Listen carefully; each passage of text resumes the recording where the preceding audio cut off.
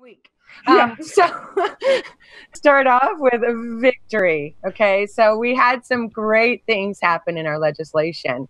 So Washington Voting Rights Act went through. So we've got automatic voter registration, same day voter registration, and pre-registration for 16 and 17-year-olds. Big win-win to the voters, giving us a better chance at having our voices heard. So thank you to everyone working on those. We also have a list of 8 bills that's recommended from the Washington Low Income Housing Alliance. They recommend us writing and calling to our legislators and asking them to vote yes on these. So we've got House Bill 1239 is to access free medical records when appealing SSI or SSDI denials.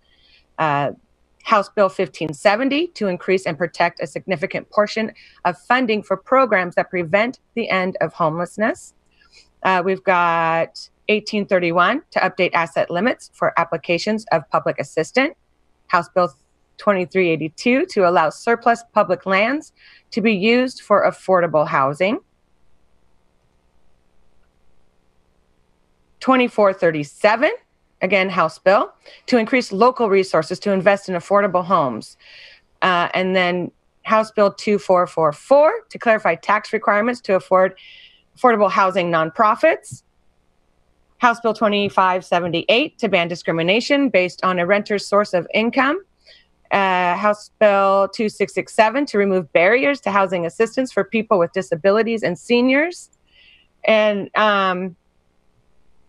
man, that's it. It's all 8. There's a lot there, but they're all wonderful. It's a move in the right direction. Our homeless, we're in crisis mode. So please call and write your senators. There is a link in there to go directly to a list of these bills, so you don't miss out on them. And we need to reach the senators and the representatives. So SBs are Senate and HBs are House. Exactly.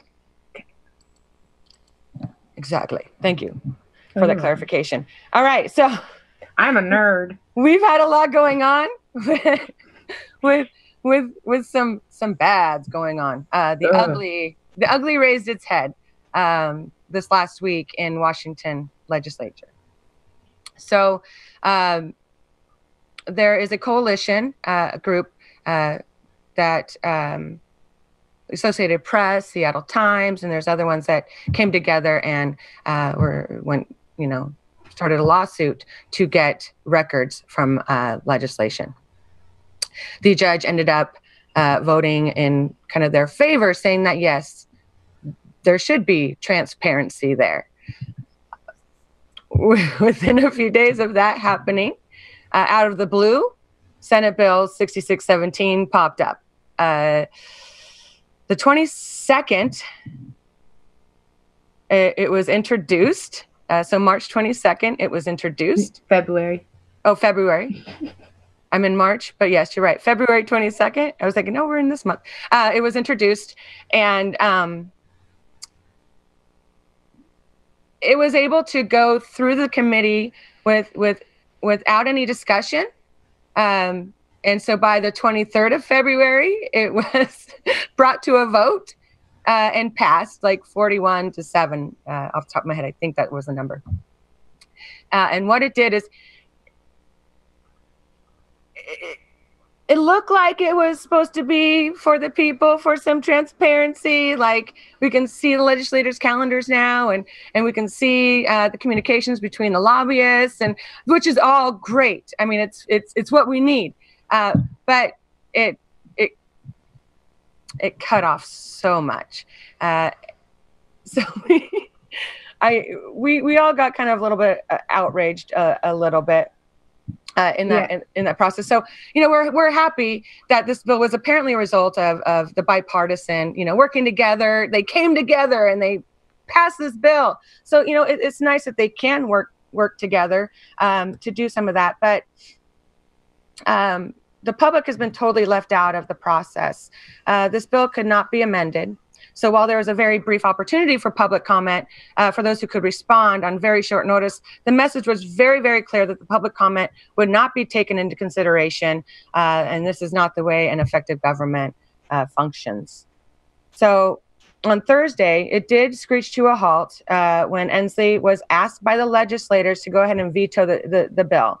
Among the growing outcry of residents who said it shuttered public information, and calls from a swath of lawmakers who said their spirit to pass the bill in roughly 48 hours was a mistake. So yes, people are praising Inslee for vetoing it, but what happened is the legislator did tell him that, we see that this probably was a mistake, so we're not going to fight the veto. So he came out and said, I believe legislators will find they can fulfill their duties while being fully transparent, just like the state and local governments all across Washington. I wholeheartedly agree with that statement, 100%. It's true. So we need to keep an eye on to make sure that they're going to stick with that, because they are going to be working on a new bill. They will to come and help out the transparency. So the coalition agreed to seek enforcement of Lanzie's ruling, which is the judge's ruling, while the legislator tries to appeal it to the state Supreme Court. The group also agreed to join the legislature in seeking a stay of Thurston County Court proceedings and said it would not launch an initiative or referendum to change the current law. So although I'm very happy that this did get vetoed, there is still seeming like there's some things still trying to be kept secret. Coming to a pact saying nothing will happen until we get our crap together, please, makes you wonder, well, what's kind of going on still.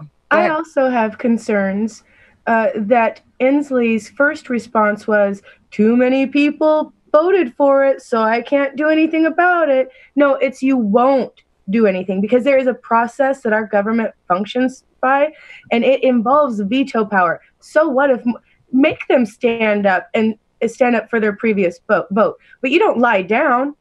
And I'm tired of our elected officials saying, oh, on the national level, we're told we can't vote for this because the Republicans will just, now I can't think of the word, but, Mr. Washington, when they stand up and keep talking.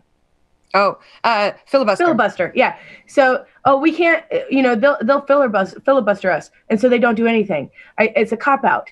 And so this, to me, was the Washington State version of that. Oh, I can't do anything. No, you won't. And so now you have, because people called you and demanded it, and then our senators and some of the House representatives conceded that you should veto it because they are also getting phone calls. It is not the goodness of their hearts. It is the actions of the people. So remember, people, don't thank anybody, but thank yourselves. Right. Yes. It was all the phone calls, all the letters, all the outrage that happened to help this stop in its tracks. One thing it brought to light is this use of the emergency legislation system. As we find, I don't see. I'm sure somebody can tell me really what that's for, but unless it's truly detrimental to citizens, that should not ever be a thing. There's no way something should be able to be brought up, one day, skip the whole process of any kind of civilian a citizen's responses to it and go and automatically get voted in. It should not be a thing. Especially if it's about organizing themselves. They shouldn't vote on their own pay raises. They shouldn't vote on their own oversight. Exactly. So we're going to do some digging to see what really is supposed to be constituted in an emergency bill like that, and see if we can't look at somehow putting some restraints on that, because it was absolutely ridiculous. So there. Our Washington legislation in a nutshell in a week. So